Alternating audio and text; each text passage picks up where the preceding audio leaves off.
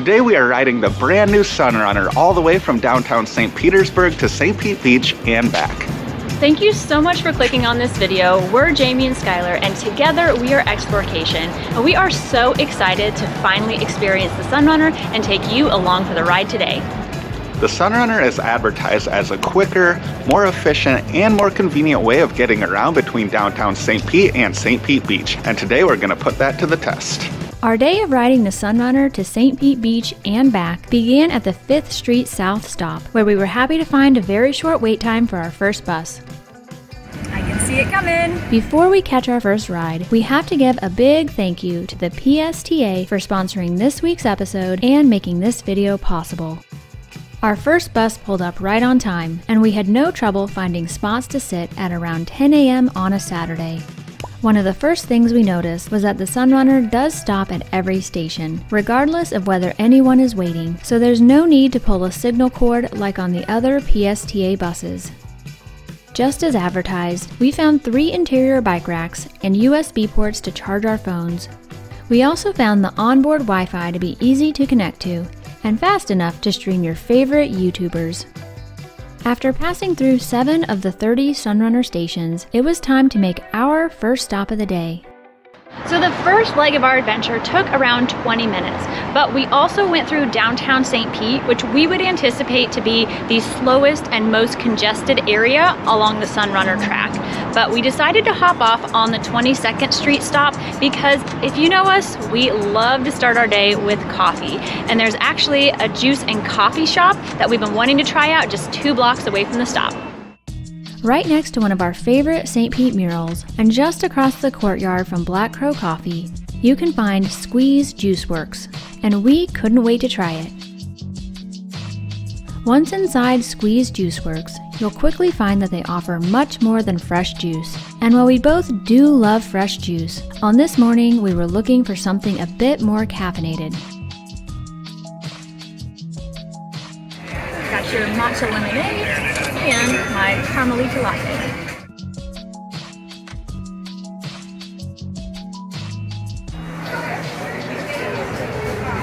It's actually not sweet at all, which I love.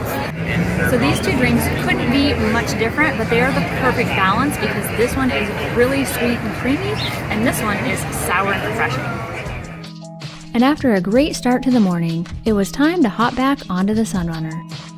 So as we were approaching the 22nd Street Sunrunner stop, we saw a bus pulling away.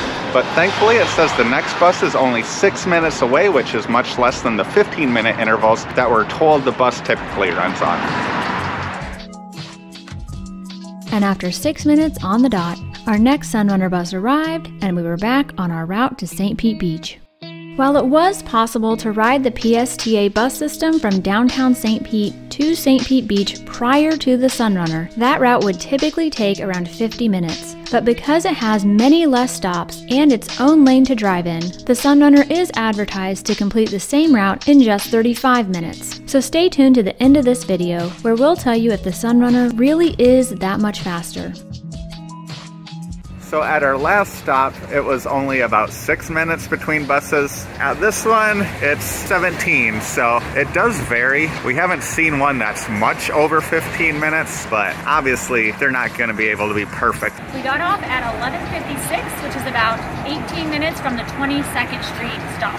And then how long had we ridden it before that? 19 minutes. So we just arrived on the island after getting on the Sunrunner at the 5th Street stop downtown and riding it all the way to the first stop on St. Pete Beach. That route has taken us through 15 stops, which is halfway through the entire route of 30 stops. Now halfway through the route is supposed to take around 35 minutes, and it's taken us about 37 minutes, which I would say is pretty good considering it's a busy Saturday and the Sunrunner's only been up and running for about 9 days now.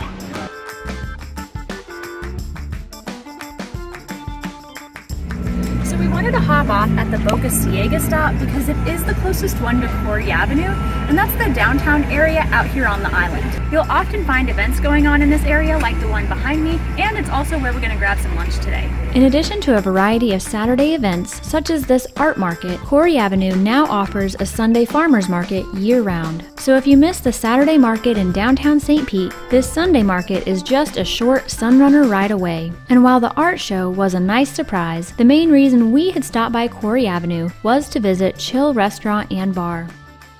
It came as no surprise to find a relaxed vibe at Chill, in addition to a lively atmosphere and a solid Bloody Mary at the bar. And while Skylar sometimes prefers to drink his breakfast, I was much more excited for the food. After a few minutes of browsing the menu, I settled on the spinach, artichoke, and goat cheese crepes, and Skylar opted for a bowl of the lobster bisque. As I'm typically not a fan of goat cheese, I was able to sub it out for brie in my crepe, and the result was absolutely delightful. And we both agreed that this lobster bisque was one of the best that we've tried in St. Pete. Chill Restaurant and Bar is open 7 days a week. For menus and hours, visit chillstpetebeach.com. We just left Chill, which came highly recommended from our friends Soon and Maya, and it did not disappoint as both of our dishes were phenomenal. And even better, Chill has partnered with the Sunrunner, which means that if you are one of the first 500 passengers and received a gold card like we have right here, then you will receive a discount at Chill, as well as the juice place we visited earlier today, plus several of the other spots we'll be visiting in this video. Now, if you're willing and able to walk a few blocks, there is an area out on St. Pete Beach that is often overlooked because it's a couple blocks off of Gulf Boulevard, and it's also not close to the main public beach access. Now, we find there's a lot of restaurants, bars, and places to listen to live music out in this area that are a little bit more budget-friendly compared to the options on the beach. To find this less touristy area, you'll want to follow Trolley Avenue west to Sunset Way. The first restaurant you'll come across is Willie's Burgers and Booze, perhaps our favorite spot in St. Pete Beach to grab a cheap meal and an even cheaper drink. And across the street from Willie's, you'll find a popular oyster spot at the Oyster Shucker. And while this area of St. Pete Beach doesn't have an actual beach, it does offer great waterfront views from Fisherman's Park. If you prefer your waterfront views with a delicious meal or drink, then you can find that next door, as both Woody's and 82 Degrees offer great Gulf views. If you need yet another great waterfront dining option, Bowie's Waterfront Bar and Grill is just a couple more blocks up Sunset Way. And right next door, you'll find one of the area's best spots for live music at the Toasted Monkey.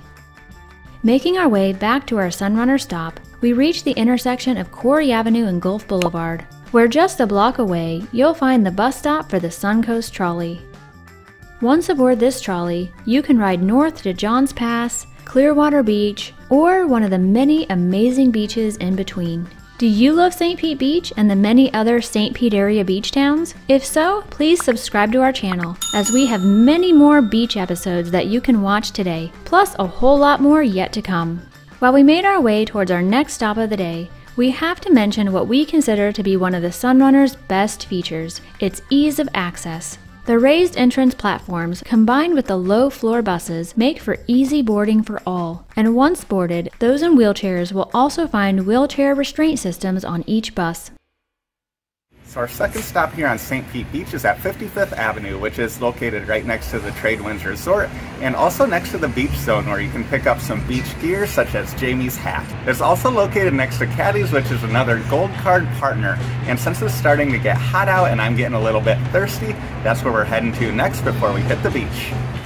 Not to be confused with Caddy's on the beach in Treasure Island, Caddy's St. Pete Beach lies just to the south on Boca Ciega Bay. Here, visitors can find the same laid-back beach vibe that they can find at each of the other 6 Caddy's locations.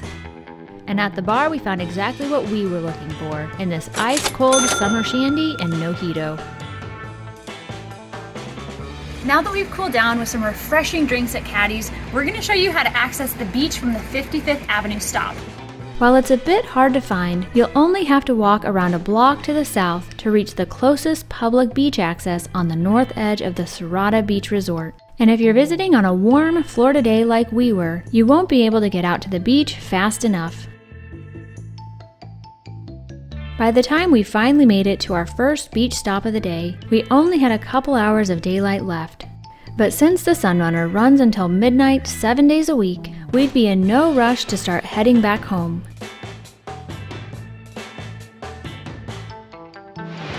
Now, if you're at all interested in having some food or drinks on the beach, you are in the perfect spot because you can head just a little bit north and go to Salty's, Postcard Inn, or Jimmy B's, and you can also head a little bit south to go to Rum Runners and Bongos. Now, if you're interested in going to all 5 of those places, that's all right, because another great thing about the Sunrunner is you don't have to worry about having a DD or paying for an Uber.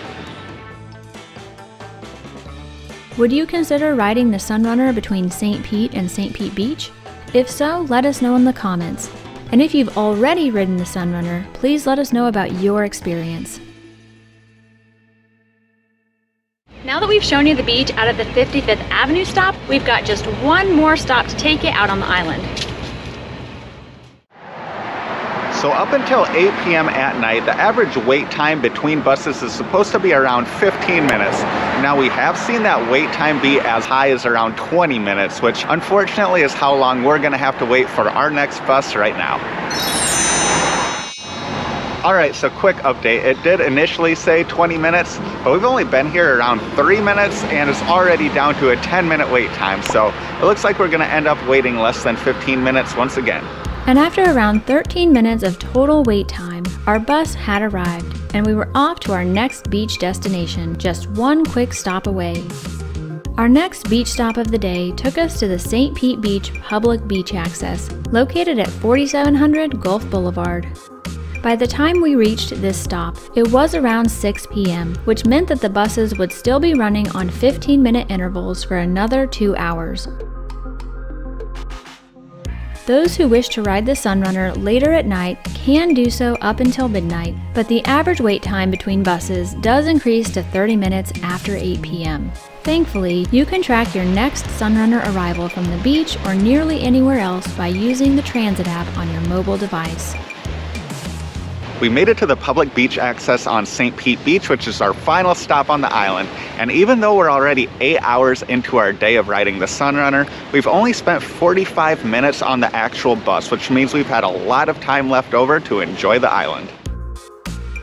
While we enjoy some relaxation on the beach, we do want to once again thank the Pinellas Suncoast Transit Authority, not only for sponsoring this video, but for also providing us with a quick and inexpensive means of accessing St. Pete Beach, which we plan on using for years to come.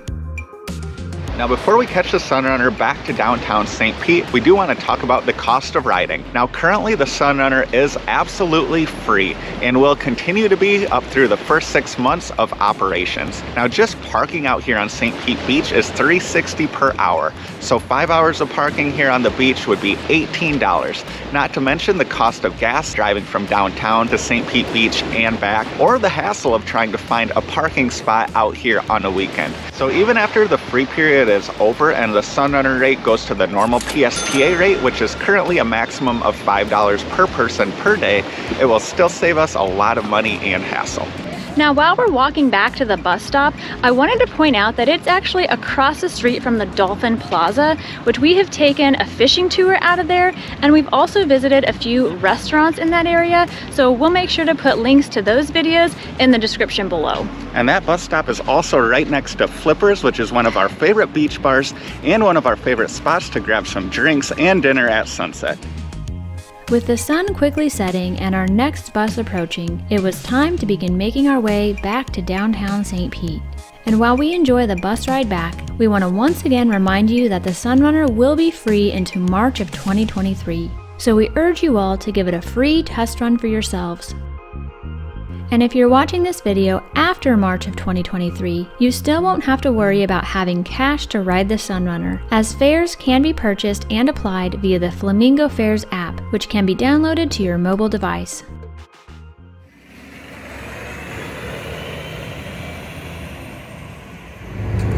We are back in downtown St. Pete where we started our day this morning, which means we completed the entire Sunrunner loop. Now we do want to share more about our overall experience, but we are really hungry, so we're going to meet you at our last spot, which is also a Gold Pass partner. Our appetite for food and beer took us to St. Pete Brewing on this Saturday night before Halloween. And while we soon found we'd arrived too late to order food, there was no shortage of delicious beers to choose from. And we chose two of our favorites in the Scottish Ale and the Pumpkin Ale on Nitro. So after a day on the Sunrunner, we got our beers and we're ready to give you the recap. It took us a total of 74 minutes to ride the entire Sunrunner loop, and that is 37 minutes average one way, which is just slightly more than the 35 minutes that they advertised from the beach to the berg.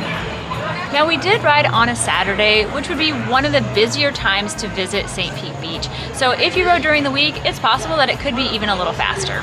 Yeah, and overall, our experience on the Sunrunner was everything it was advertised to be. It was quick, easily accessible, and budget-friendly, and just a really smooth overall experience. Now, several months ago, we also rode the Suncoast trolley. Now, that experience didn't go quite as smoothly, but it's still a really good budget-friendly option to get around on the beaches. So to see that experience, click here right now. Thanks for watching.